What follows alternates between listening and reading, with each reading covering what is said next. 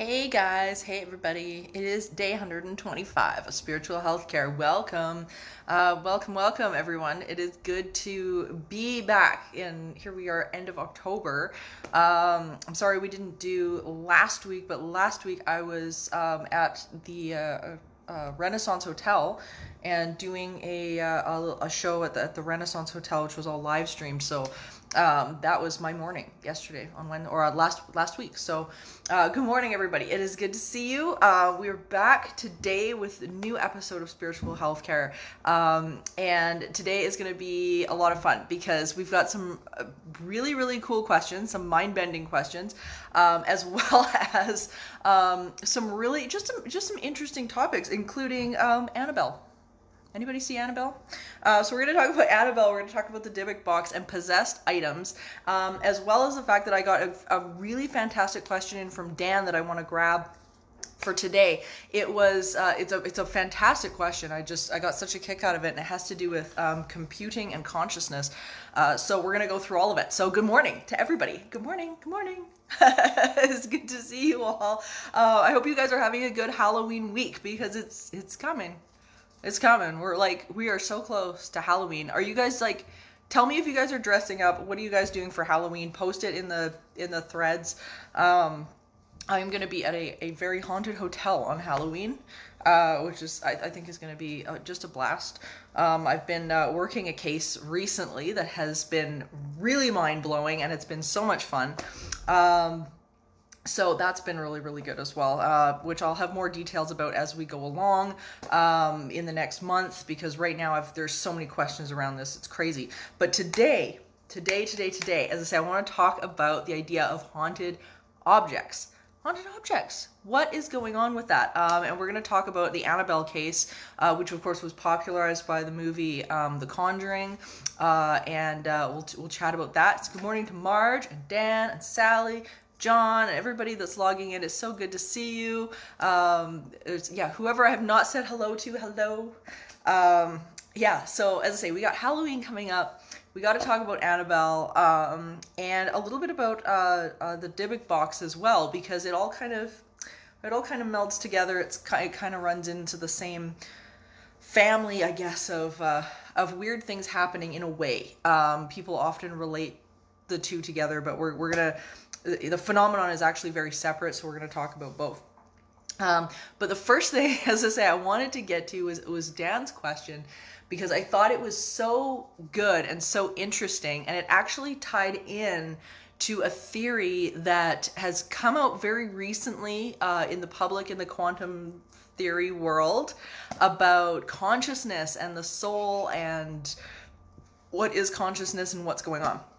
So, a while back in some of the prior classes, you guys probably remember me talking about the Global Consciousness Project, so the RNG experiments, random number generator experiments, where they basically are monitoring the global consciousness, global awareness with random number generators. So when people are really focused into something, the random number generators will spike.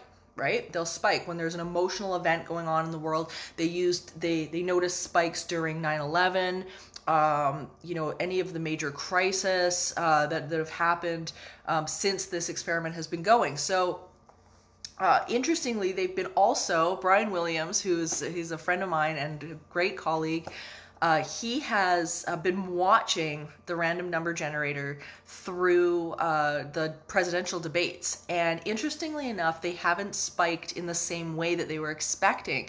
And it could just be because people are just tuning it right out. I've been reading a lot on Facebook of people they get a quarter of the way through the debate and they're so irritated with it, they just shut it off. So the global consciousness project itself has not been getting the same numbers, which is really intriguing.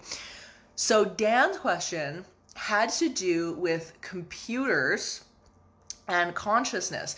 Out of all the things that he has experienced, he says, I've been in the information technology field for over 30 years and never saw a haunted computer.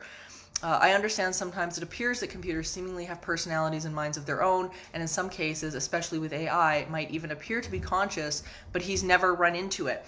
So I think this is so interesting because, of course, we get into this topic of AI versus intelligence and consciousness, and how does this all blend together, right? So this question came at such a good time because in the quantum mechanics world right now, there's a really controversial new theory that suggests that the electromagnetic field around the brain is actually allowing for what we consider consciousness. This is pretty huge. This is pretty huge. So the theory was presented by a fellow by the name of John Joe McFadden at the University of Surrey, and he is convinced that the mind is actually electromagnetic. That, of course, mind-body dualism, the idea that we have the physical body and then we have a presence, a consciousness that inhabits, and we translate that consciousness, has been a very age-old question in science. But they are beginning to wonder, is this as simple as our brains forming an electromagnetic cloud during our lives? And that is where we draw this information from. So I thought this was really interesting. So, is the reason why that we don't see, haunted computers and things like this having to do with this electromagnetic field that we're tapping into, right? So I thought this, as I say, it came from a really neat place. And of course, the big question becomes, where does our self-awareness and sentience actually arise from? Of course, people who believe that everything is physically present, that everything that is real is physical, they're called materialists. And dualists, of course, believe that there is a non-physical component to everything that we see, which is what I personally subscribe to. And that the consciousness is actually separate from the body in some way. But anyway, I thought this theory was really interesting. So basically McFadden is saying that he doesn't believe that the physical structures inside the brain account for how much information actually extends through our minds, and form basically these almost like integrated ideas, right? So that must be happening, in his opinion, within the added medium of the brain's electromagnetic field. So, can computers be haunted? What does that even mean? Which is why, as I say, I wanted to get into the idea today of haunted objects like Annabelle and whatnot, because I think ultimately, we're going to be able to at least answer a few different questions. So over the years that I've been a researcher and whatnot, I haven't come across a lot of people saying, this object is haunted. Of course, houses, I guess, can kind of fall into that category. My house is haunted, house being an object. But usually when we get an object that has paranormal phenomenon that seems to be surrounding it, what I have found is that usually it has to do with a negative entity that has become either territorial over the object itself or is using the object as a way to manipulate the people in the house. So in the case of Annabelle, if you guys saw The Conjuring, Annabelle was in real life this Raggedy Ann doll that was bought for a nursing student, and she roomed with another nursing student at sort of a dorm apartment in 1970, and she was given the doll as a gift, and it was one of those great big Raggedy Ann dolls. In the film, it was a sort of a porcelain doll that was really creepy, it's really ugly, but in real life it wasn't at all. So they began to discover weird things happening, like they would find the doll in different rooms. They would find it with its arms crossed all of a sudden. They would come home and see its legs folded, or it would be kneeling. They would discover all sorts of bizarre things with it. And the researchers, very controversial researchers, Ed and Lorraine Warren, ended up approaching the case about a year after the doll was purchased. So they'd been dealing with quite a lot, these two had been dealing with quite a lot with this doll. And some of the weirder things it got pretty bizarre. So Annabelle, for example, would leave written messages. And this is something that we see sometimes with negative entities. What they will do is they will write out messages, even in photographs. So a friend of mine, a fellow investigator, Kerry Gaynor, he worked a case years back.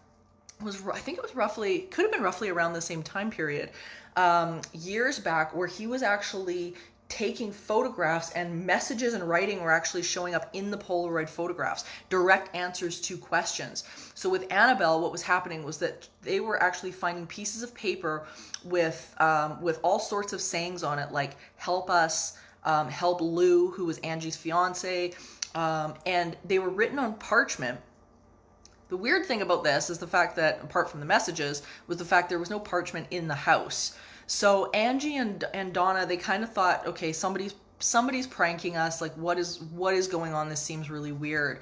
And they were even reported at one point noticing that the doll had what looked like drops of blood on its chest. It had some sort of red substance sitting on its chest. So they wanted to know what was going on, and they actually brought in a medium, because they thought, okay, what is this? What is this? You know, what is Annabelle? What is going on?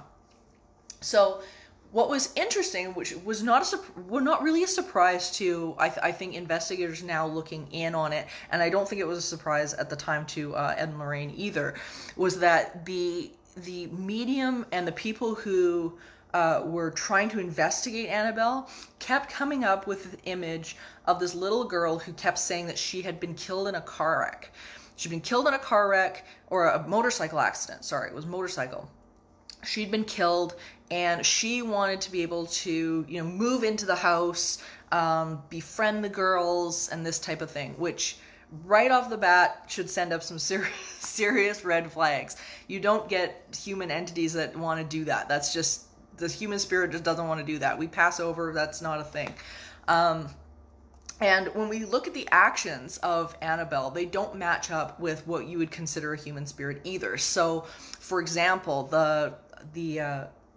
Angie's fiance, Lou, was getting regularly attacked by this entity. So at one point he had gone over to move the doll, and he ended up with deep welts and scratches across his chest. He'd been choked, he'd been bitten. It was a mess. It was an absolute mess. And so when we look at the actions of what this thing was doing versus the story that it was giving, you can immediately see the inconsistencies in what's going on. This isn't the spirit of a little girl who wants to befriend two people. This is something else. And usually what we'll see is, in these cases, is that a figure that's coming in, like Lou, poor Lou, here he is just trying to, you know, hang out with his fiance. Someone like Lou will end up posing a threat to a negative entity like that. They tend to be very dominance oriented, and it's almost like if you've had a dog for a really long time, and then all of a sudden, you know, it's like it's been you and your dog forever, and you get a partner suddenly, and the partner comes in, and the dog is, you know, getting very territorial because it's getting angry, that, you know, it's got somebody that's coming into the bed, and there's all sorts of issues with that. So you'll get the dog that will attack the interloper. What the dog sees is the interloper. And with negative entities, you'll get this as well. It's definitely not a rare phenomenon. It's not a rare thing to see. So we see the same pattern of behavior here with Annabelle. And, it got really interesting. So Ed Warren believed that the doll, or the entity that was associated with it or using it, was responsible for a death as well. So they ended up keeping the doll. They took it away and put it into what they call the Warrens Museum. And the Warrens Museum is basically a collection of objects that they feel negative entities have attached themselves to, right? And they don't get touched, they don't get moved, they just get put wherever they're set down, and that's it. So the fellow that passed away, basically, apparently he came into the Warrens Museum, was getting angry and challenging Annabelle, this entity that called itself Annabelle. And when he left, he ended up swerving on his motorcycle, crashed, and died. His girlfriend survived the accident, but was in the hospital for like a year. It was ugly.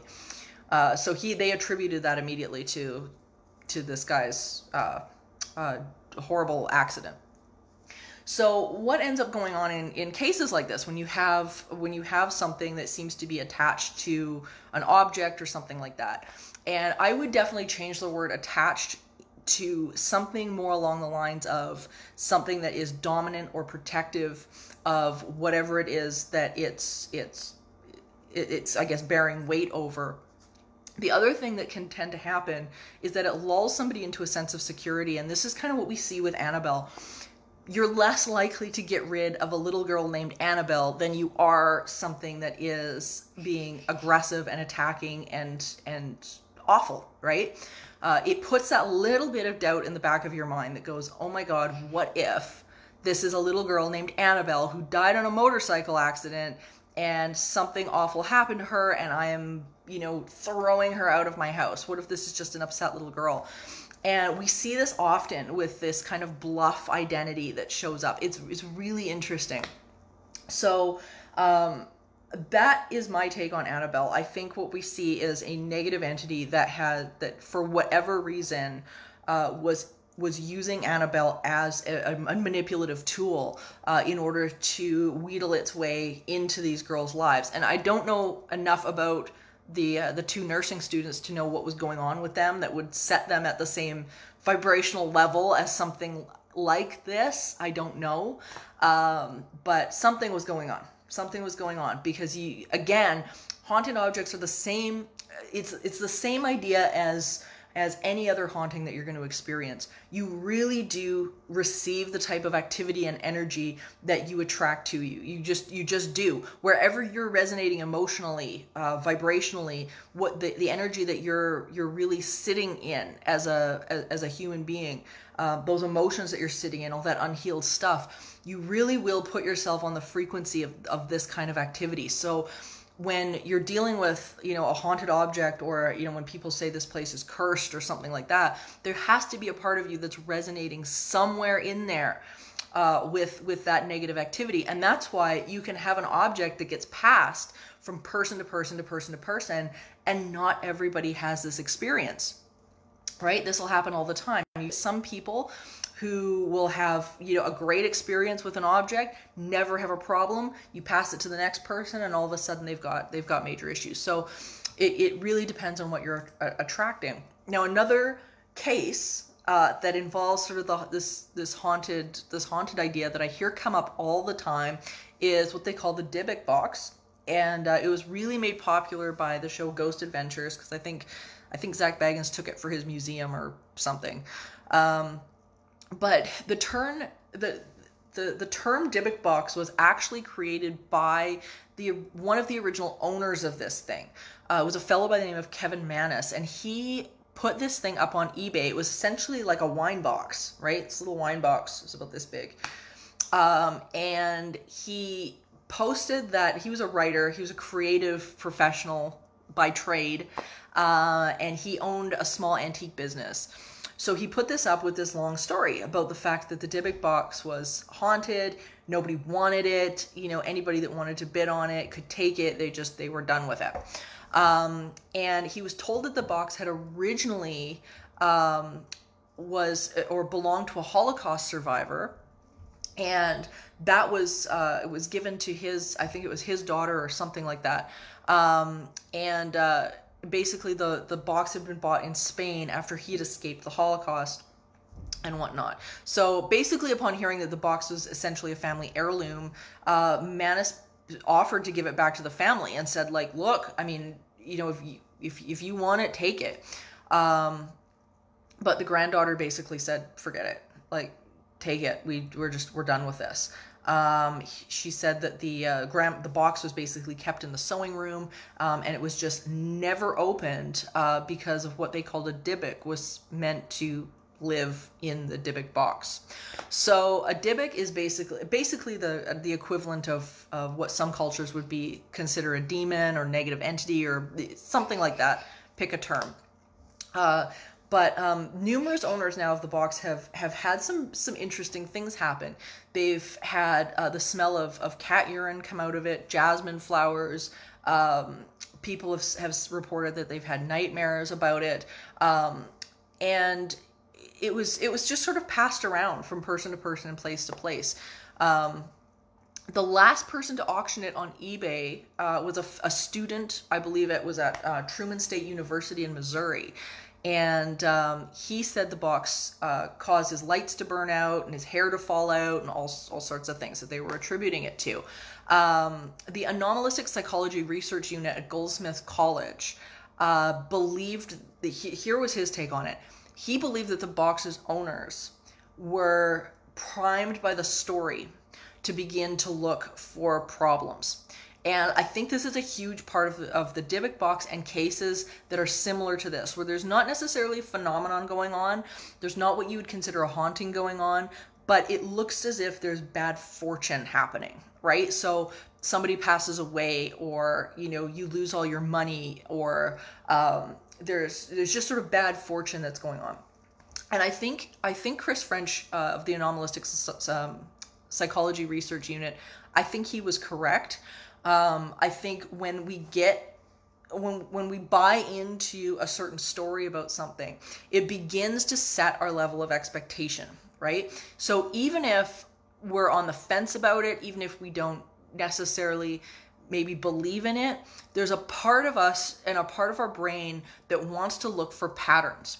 And our brains do this all the time. We look for patterns in things to try to make sense of our world. We try to tie things in together. And sometimes that's where crazy conspiracy theories will come from, is that you end up with, you know, people who are linking things that actually don't belong in a conjoined relationship, right? So people were getting strange health problems with this. They were breaking out in hives, coughing, what almost sounded like allergic reactions to something going on with the box. So when you get objects that are releasing smells and things like that, one of the things you have to look for is the material and whether or not that material could hold on to things. Here we have the Dybbuk box, which is mostly wood. And I think we have to remember that wood in and of itself is porous. It's porous. It's going to hang on to things. It's going to hang on to allergens. It's going to hang on to bacteria. It's going to hang on to smells. So when the wood, for example, this is one thing people mistake for residual energy sometimes, is that when you go into a house and there's construction done, suddenly people will say, oh my God, I was smelling cigar smoke, or I was smelling somebody's perfume. Or flowers or something like that. And sometimes what that is that the wood is actually releasing that odor. The odors get trapped in the wood. And people start smelling things at different times based on humidity and the expansion of the wood and heat and all sorts of stuff. So I think with the Dybbuk box, I think that's ultimately what we're seeing, is that we're seeing people's state of expectation change. We attract what we think about. If we're expecting bad luck, or we're looking for bad luck, or we believe something is causing us bad luck, we will create it. You know, we really do create what we are. And I think the Dybbuk box has a solid explanation in that. The Annabelle case, I think, is a little bit different. I think there's enough of a substance of a case and encounters and reports to me that demonstrate the fact that there was something paranormal involved with it. And it's really hard to ignore that after a little while, when you see a very set pattern of behavior appear in case after case after case, and you can start to identify the real ones from the fake ones after a while. You get to pick through it. I don't always necessarily agree with Ed and Lorraine Warren and their techniques and their tactics, but I do think they had they had a case here that was really intriguing. So it was pretty cool. So that being said, of course, we've got Halloween coming up. People have been asking, I've been getting this question a lot. Is there more activity on Halloween? Is there anything to that? And the answer is, it can be. It really depends. Again, we've got this state of expectation, right? We've got not necessarily a global awareness or global consciousness, because not everybody celebrates Halloween, but we've got a lot of focus into this, right? We've got a lot of focus into this holiday. And I wanted to read you guys something that was kind of cool, and it was about focus and global consciousness from Ask and It Is Given by Jerry Nestor Hicks. If you guys don't have this book, get it, because it's incredible. It's incredible. So they talk a little bit about the idea of global consciousness as well. So I wanted to read a little bit of their interpretation of it, because I thought it was, the explanation was so good. So check this out. As a person on your planet, as every person on your planet is having experiences that are causing their desires to be born, a sort of mass summoning is occurring, which literally equals the evolution of your planet. And so the more you interact, the more your personal preferences are being identified and radiated. And the more of your preferences that are being radiated, the more are being answered. As such, a powerful stream of source energy is now stretched out before you, from which your individual personal preferences will be received. In other words, because of what so many have lived and are living, and because of the summoning power of so many of their desires, the well-being of your future experience is well in place. And in like manner, your current desires will, in turn, provide an energy stream for future generations to benefit from. If your involvement in your time-space reality inspires you any sincere desire, then the universe has the means to supply the results that you seek, because your ability to reach for more expands within each achievement that came before. The expansion might feel breathtaking to those just coming to understand the power of it, but it might feel absolutely normal to those who have already come to understand and expect well-being to flow constantly into their experience. So I love their interpretation of this. I think it's a brilliant way to speak on it, and it works both ways. It works both ways. So what we expect, what we do not allow to flow, when we have that stress, when we have that anxiety, all of that, we can cut that flow off as well. Sally is asking, do you believe that someone can put a spell on someone else? I don't think anybody can assert themselves into other people's reality in that way. I think what can often happen is that if say, for example, somebody is complicit in that interaction in some way, if they've got some negative stuff going on or whatever, they will create that for themselves. They will create that reality for themselves. So I think we have the ability to create in our experience, and I think we draw from the other person. And I think this is key.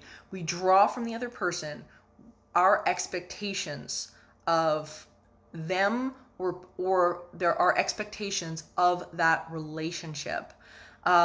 So for example, if we move into a relationship with, let's say, you got a new boyfriend or something like that. You move into that relationship having not healed the stuff about, let's use a general example of men. We will create in our experience that person on some level. We will create that hurt again until we heal it. So I don't think it's necessarily we can assert a spell on somebody else, but we will attract to us what we expect of those people. So it's less that we are asserting it on them, but we resonate with the people and the things that are going to be equivalent to whatever we've got going in our vibration. That's why often we'll see people move from one relationship to another, to another, to another, and it seems like it's the same relationship again and again. You see it all the time with people who have been victims of domestic violence, who haven't healed properly, or have been victims of child abuse that have not healed that stuff. We tend to get into a relationship again that will, because it's comfortable, we expect it, even though it's not something we necessarily want. It's something that we've known before, and we will attract wherever we're resonating. And I think when it comes to spell casting or anything like that, we really do get what we put out there, and we get that expectation back with our interactions with individuals. Do I think spells and things like that, if we sit and we meditate, and will we get what we want? Absolutely. It's just another form of asking, allowing and receiving. That's all that is. And putting a ritual behind it sometimes can be really powerful. I mean, here we see, if you're of the Christian faith, you might pray, you might kneel and pray. With Muslims, of course, you see them praying hands and knees, and whatnot. With Buddhists, of course, you see it in meditation and things like that. So it really takes on different forms, not necessarily a spell, but it's sort of the same process. But I don't think necessarily that you can force something into somebody else's experience which they are not resonating with. They have to be resonating with whatever's going on in order to have that make some sort of a difference. So everybody, we have some affirmations to do, because we got Halloween coming up and we got to celebrate. I hope you guys are celebrating Halloween this year, because I think so many things are getting shucked off because, of course, the election is coming up, and I think the next spiritual healthcare, is it? Let's see. So the next spiritual healthcare will be the day after the election. So that should be really interesting. That's going to be interesting. It's going to be interesting to see where we're at for that. So peace and affirmations, everybody. Everybody take a breath.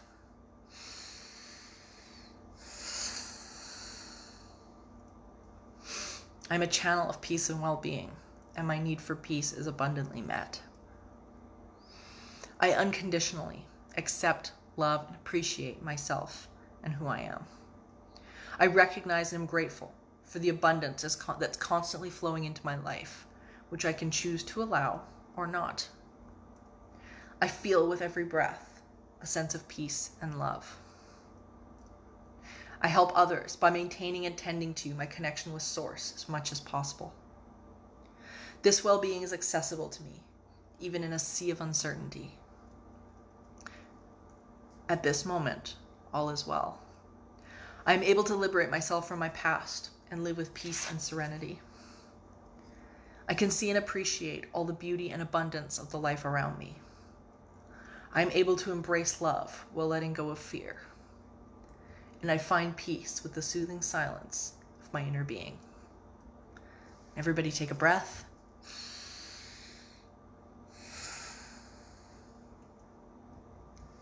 Hope you guys have an amazing Halloween weekend. As I say, I will be at a relatively haunted hotel on the West Coast, which I'm greatly looking forward to. It's going to be so much fun. And I hope you guys stay safe and have an amazing day. Have an amazing day. Have an amazing rest of your week. Take lots of Halloween photos. Okay, lots of Halloween photos, because next spiritual healthcare, we're going to be talking about all of it. Marge says she casts her spell and her vote. Yeah, absolutely. And remember, you guys, your attention makes the vote. Your attention will make the vote. Putting in a ballot, putting in all of that stuff, that's a part of it. But where you put your attention is going to make a difference as well. Don't be anti someone, be pro someone else, right? So where you put your attention is key. It is absolutely key. And remember that no matter who wins the election, no matter who wins, your ability to create in your reality and your thriving depends on you and depends on your attention and what you give your focus to. So keep that in mind as we go forward into the week, and choose your energy, choose your thoughts, choose your energy carefully. And I will see you guys next week on Spiritual Healthcare. All the classes are on entityseeker.ca, and also the YouTube channel, youtube.com/entityseeker. It's always there. And I will see you guys next week. Bye, everybody.